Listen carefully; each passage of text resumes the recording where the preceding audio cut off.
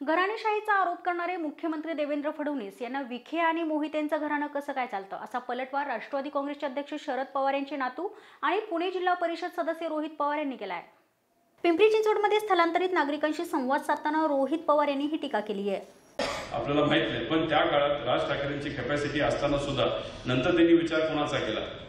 म्हणजे मला आपल्या सर्वांना एवढंच सांगायचं की कसं असतं की घराणेशाहीवर बोलत असताना ते काय बोलतात हेही समजून घेतलं पाहिजे, आधी काय बोलतात तेही समजून घेतलं पाहिजे। आता सीएम साहेब जर घराणेशाहीवर बोलत असतील मग तुम्हाला सुजय विखे कशाला पाहिजे, मग तुम्हाला रणजित मोहिते कशाला पाहिजे, मग तुम्हाला अजून काय काय बरेच लोक घेतले त्याची नावं पण आता आठवण इतकी लोक घेतले।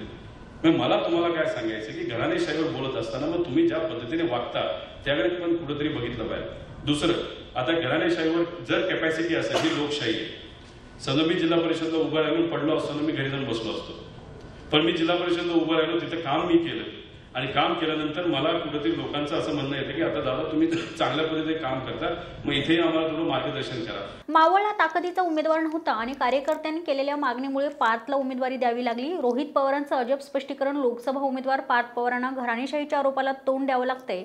या आरोपाला उत्तर देत असताना कोल्हापूरच्या सभेचा संदर्भ दिलाय। आता तुम्ही म्हणता की पार्थच्या बाबतीत, आता पार्थच्या बाबतीत झालं असं की पार्थ एक चांगला कार्यकर्ता आहे, म्हणजे मी त्याला लहानपणीपासून ओळखतो कारण तो माझा भाऊ आहे। पण सगळ्यात महत्वाची गोष्ट काय की त्याला नवीन गोष्टी शिकायला आवडतात। पण मावळ मतदारसंघामध्ये आपण जर बघितलं तर मावळ मतदारसंघामध्ये बघितलं तर पार्थ हा गेले 7-8 महिने फिरत होता, वर्ष झालं फिरत होता। फिरत असताना तिथं वेगवेगळ्या चर्चा झाल्या की आपल्याला मावळमधून कोण उमेदवार द्यायचा, मग हा द्यायचा का तो द्यायचा, अशी सगळी चर्चा झाली। आता सगळ्यात महत्वाची गोष्ट की मावळमध्ये आपल्याकडे मावळ मतदारसंघामध्ये आपल्याकडे एकदम ताकदवार उमेदवार नव्हता। आता तो उमेदवार नसताना मग पार्थ जेव्हा फिरत होता तो जेव्हा मावळमध्ये गेला, कुठेतरी पीसीएमसी मध्ये गेला, तर तिथे असणारे जे सर्व जे कॉर्पोरेटर असतील, तिथे असणारे सर्व पदाधिकारी असतील, मग ते ज्या पद्धतीने तो वागतो, ज्या पद्धतीने तो लोकांच्या खांद्यावर हात ठेवतो, ज्या पद्धतीने त्याचा संवाद असतो, ज्या पद्धतीने तो आयटी वाल्यांशी इंग्लिशमध्ये बोलतो, हे सर्व जे विषय आहेत ना हळूहळू तिथल्या असणाऱ्या पदाधिकाऱ्यांना, लोकांना आणि तिथे काही ठराविक जे कुटुंब आहेत त्या सर्वांना असं वाटायला लागलं की हा आपला उमेदवार होऊ शकतो। म्हणून तसं जसं पुढे गेलो तसं, आणि काही लोक असंही म्हणतात की पवार साहेब आधी म्हणाले की कुणी उभा नाही राहिला, ताई असं म्हणाले, पण एक समजून घ्या की जेव्हा पार्थ फिरत होता तेव्हा पार्थचं नाव नव्हतं, पण पार्थ जसं जसं जास्त फिरत गेला तसं लोकांकडनं आणि कर्जतमध्ये मित्रपक्ष आणि पनवेलमधले मित्रपक्ष, कोकणातले काय असतील त्या सर्वांनी पार्थचं नाव पुढे आणलं। तसं पार्थचं नाव हे आपल्या पार्टीकडनं न येता पार्थचं नाव हे लोकांकडनं आलं। हे सगळ्यात महत्वाची गोष्ट आपण सर्वांनी समजून घेतली पाहिजे। मुख्यमंत्री इतक्या मोठ्याने बोलत होते, कदाचित समोरून टाळ्या वाजत नव्हत्या म्हणून तसं बोलत असावेत, पण त्यांच्या भाषणात विकास सापडत नाही। काय बोलतात तर घराणेशाही, हा नेता तो नेता, फक्त इतकेच आरोप। यात महत्त्वाचं म्हणजे घराणेशाहीवर जोर देतात। मग मला सांगा, मुख्यमंत्र्यांना विखे घराणं, मोहिते घराणं यांना कसं काय चालतं? आता पार्थ कष्ट घेतोय पण त्याच्यावर फक्त घराणेशाही असा आरोप केला जातोय। व्यवसायात घराणेशाही चालते, मग राजकारणात का नाही चालत असं म्हणत टीकाकारांना रोहितने उत्तर दिले। टीव्ही बघत होता, कोल्हापूरची मोठी सभा होती, ती कोणाची होती? शिवसेना आणि बीजेपीची होती। आता त्याच्यामध्ये मी जे ऐकलं तर चीफ मिनिस्टर साहेब असं म्हणत होते की गेल्या 60-70 वर्षामध्ये पश्चिम महाराष्ट्रामध्ये काही डेव्हलपमेंट नाही झाली। मराठवाड्याकडून मी येतोच नंतर, पश्चिम विभागात काही डेव्हलपमेंट झाली नाही, पश्चिम विभाग हा सगळा खड्ड्यात टाकला, असं त्यांचं स्टेटमेंट होतं। मोठ्या टाळ्या पडल्या, खाली तर टाळ्या कोणी वाजवत नव्हतं जास्त, कारण त्यांना भाषाच कळत नव्हती। कारण पुढे बसलेली सर्व लोक तुम्हाला माहिती कुठं बसमध्ये भरून पार कर्नाटकामधून आणलेली, सोडून द्या, पण त्यांच्या आसपास बसलेली जे सर्व लोक होते ना ते फार मनापासून टाळ्या वाजवत होते। ते कोण होतं की मोहिते कुटुंबातलं एक जण होतं, कदाचित विखे कुटुंबातलं एक जण होतं, एक पाटील कुटुंबातलं एक जण होतं, आणि अजून एक आपले शिवसेनेचे काय त्यांचं नाव माने होते, धैर्यशील माने होते। आता ते कुठले?